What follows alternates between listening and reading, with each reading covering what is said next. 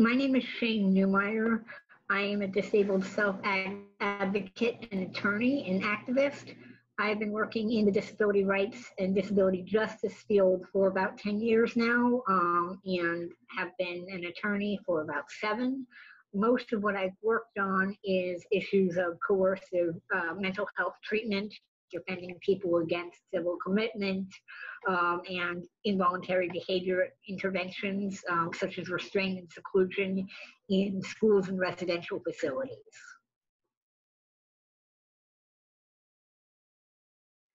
My first memory of disability discrimination was probably similar to a lot of people's, which was schoolyard bullying as a young child, because I have craniofacial conditions, and mostly because of my appearance, really. I was chased around the schoolyard, called a monster, and all sorts of other things. And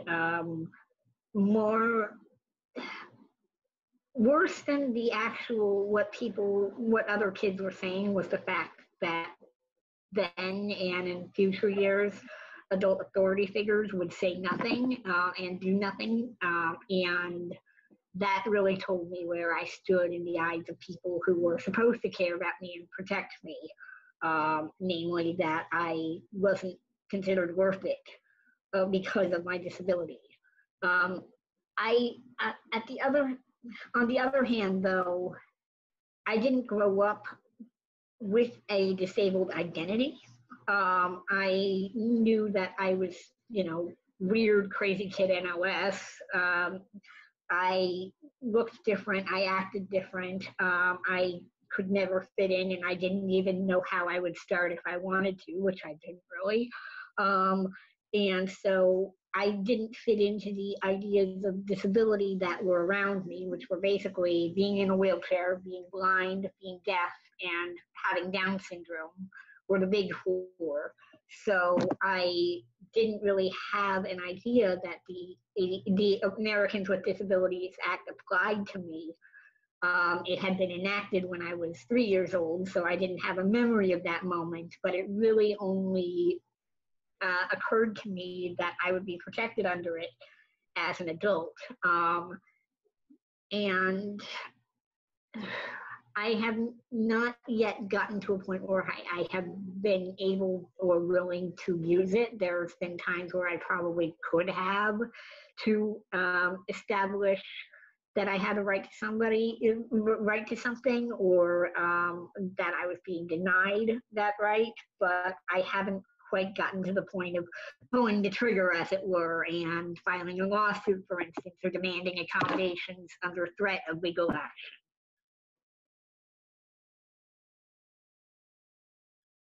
So as I kind of alluded to before, I haven't, in my own life, made use of the ADA. I am sure that in ways that I'm not aware of, I have more opportunities and more access to spaces and to experiences that I might not have otherwise before it was enacted, but it's kind of hard to say because it was enacted pretty much when I was a small child. What I do notice through my work is, unfortunately, people's idea of what discrimination is and what accessibility looks like and what civil rights looks like is very limited in the area of disability rights and many other circumstances, to be honest. For instance, most people seem to think that the obligations under the ADA are to put a ramp into a building, which obviously is important, and a lot of people don't even think they should be required to do that much.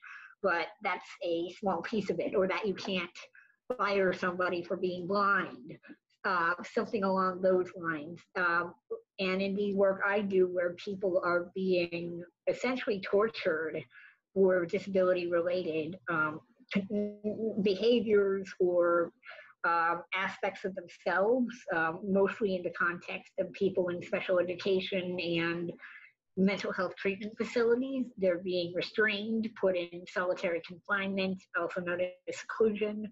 There's one place at least that still uses electric shock as a form of reversion therapy on autistic people. That's not thought of as discrimination, even though it literally is, because you're harming somebody because of manifestations of their disability. And to have that not only recognized but acted upon, that that is a form of discrimination, would go a long way to improving the quality of life of more disabled people than one might think, let alone wants to think. One thing that I think that really needs to change to make other progress, and it seems so minor, but it's foundational, is to broaden the idea of what disability is and like what access needs are. Again, there's a very small number of things when I was growing up, especially, that were considered disabilities, and that are still thought of when people think disability. And there are only a few accommodations that people are even aware of. You know, ramps, maybe taking more time on a test, Braille, and a few other things. But for instance, if we were to understand that flashing lights on cameras and like signs are an epilepsy hazard, or that a person, for instance, needs to have non-fluorescent lighting to even function at work, or that loud sounds can be physically painful, to say nothing of distracting if you're autistic. Things like that, especially when it comes to invisible disabilities, there's not a widespread understanding of both what's actually out there as far as disabilities and what access needs are and how they can be accommodated. So that would be a starting point for a much wider understanding of disability rights and accessibility.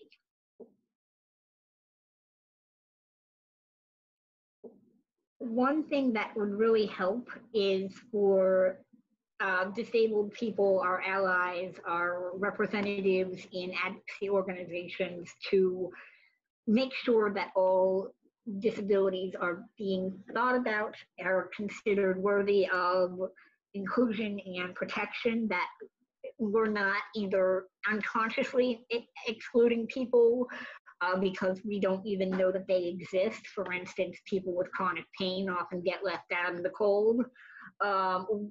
That we're not saying, oh no, we deserve rights, we can be included, but those people are scary and can be locked up and shouldn't be considered part of us.